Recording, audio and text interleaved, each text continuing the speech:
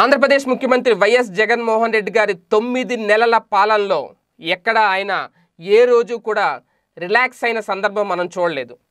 ప్రమాణ స్వీకారం చేసిన మరుసటి క్షణం నుంచి ఇప్పుడు ఈ వీడియో మీరు చూస్తున్న ఈ క్షణం వరకు ప్రతిరోజు కూడా ప్రతి క్షణం ఆయన ప్రజల కోసం, రాష్ట్రం కోసం, రాష్ట్ర అభివృద్ధి కోసం నిత్యం కష్టపడుతూనే ఉన్నారు. ఒక పక్క ఎంతో అవలీలగా నవరత్నాలు ఆయన ఎన్నికలు ముందించిన హామీలు ఏవైతే ఉన్నాయో వాటిని అమలు పరచడంలో కీలక నిర్ణయాలు తీసుకుంటూ ముందుకు వెళ్ళడం, అదే టైంలో గత 5 ఏళ్లలో గత ప్రభుత్వం చేసిన అవినీతిని బయటికి లాగేయడం, ప్రజల ముందు నుంచోబెట్టడం, ప్రజలకు చూపించే ప్రయత్నంలో భాగంగా ఐటీ దాడులు కానివ్వండి, సిట్ వేయడం కానివ్వండి, లేదంటే పోలవరం రీటెండర్లకు సంబంధించి కానివ్వండి, చాలా కీలక నిర్ణయాలు తీసుకుంటూ ముందుకు వెళ్తున్నారు. గత ప్రభుత్వం పెండింగ్లో పెట్టిన ఎన్నో అంశాలను ఆయన క్లియర్ చేస్తూ ముందుకొచ్చారు.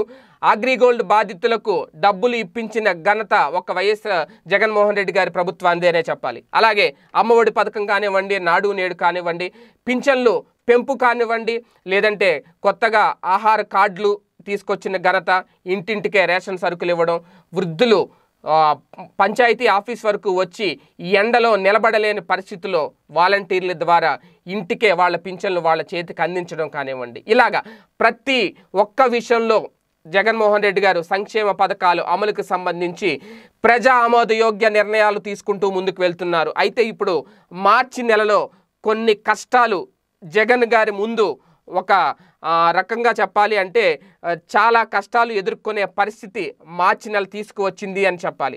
అయితే వాటిని చాలా సునాయాసంగా ఎదుర్కొంటూ ముందుకు వెళుతూ ఆ కష్టాలను తిప్పికొడుతూ ఒక అద్భుతమైన పాలన అందించేందుకు ఒక పక్కా ప్రణాళిక సిద్ధం చేసుకున్నారు. ఎక్కడ వెనక్కి తగ్గే ఆలోచనలో జగన్మోహన్ రెడ్డి గారు లేరు అని చాలా స్పష్టంగా అర్థమవుతుంది. ముందు అసలు ఆ కష్టాలేంటి, వాటిని ఎలా ఎదుర్కోబోతున్నారు అనేది ఒకసారి ఈ వీడియోలో చూసుకుంటే కనుక, ఎట్టి పరిస్థితిలోనూ ఈ నెలాఖరు లోపు స్థానిక సంస్థల ఎన్నికలు పూర్తి చేయాలి ఖచ్చితంగా. అయితే ఒకవేళ స్థానిక ఎన్నికలు కనుక నిర్వహించకపోతే రాష్ట్రానికి దాదాపు 3,000 కోట్ల రూపాయలు నష్టం వచ్చే ప్రమాదం ఉంది. ఇది ముందు నుంచి ప్రభుత్వం చెప్తుంది, జగన్మోహన్ రెడ్డి గారు చెప్తున్నారు. ఎందుకంటే కేంద్రం నుంచి రాబోయే 3,000 కోట్ల రూపాయల నిధులు ఆగిపోయే అవకాశం ఉన్న నేపథ్యంలో ఖచ్చితంగా ఈ నెలాఖరు లోపు ఎన్నికలు పూర్తి చేయాలి. ఎందుకంటే ఇప్పుడున్న పరిస్థితుల్లో లోటు బడ్జెట్ రాష్ట్రమైన ఆంధ్రప్రదేశ్కి 3,000 కోట్ల రూపాయలు అనేది చాలా చాలా చాలా అవసరం. ఇది ఆషామాషా వ్యవహారం కాదు. అదే సమయంలో మార్చి 31 లోపు గనక బడ్జెట్ ప్రవేశపెట్టకపోతే ఏప్రిల్ 1 నుంచి రాష్ట్రానికి నిధులు ఖర్చు పెట్టలేని పరిస్థితిలో రాష్ట్ర ప్రభుత్వం ఉంటుంది. అందుకే బడ్జెట్ ప్రవేశపెట్టాక నిధులు ఖర్చు పెట్టడానికి కుదురుతుంది. కాబట్టి దీంతో కనీసం ఓట్ ఆన్ అకౌంట్ బడ్జెట్ పెట్టి ఎలాగోలా ముందుకు వెళ్ళాలి అని చెప్పి జగన్మోహన్ రెడ్డి గారు చూస్తున్నారు.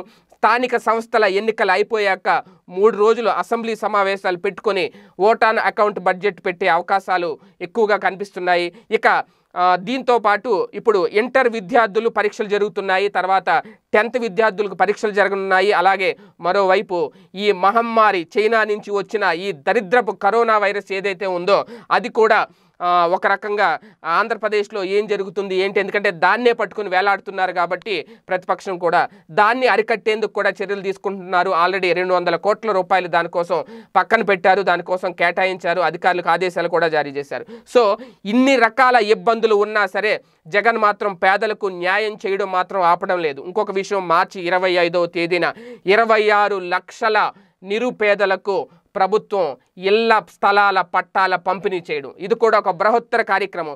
ఇన్ని కష్టాలు ఉన్నాయి కదా, ఇన్ని ఎన్నికలు జరుగుతున్నాయి కదా, ఒక పక్కన విద్యార్థులు పరీక్షలు జరుగుతున్నాయి కదా అని చెప్పి ఆయన చెప్పిన హామీని, ఇస్తానన్న హామీని పక్కకు పెట్టలేదు.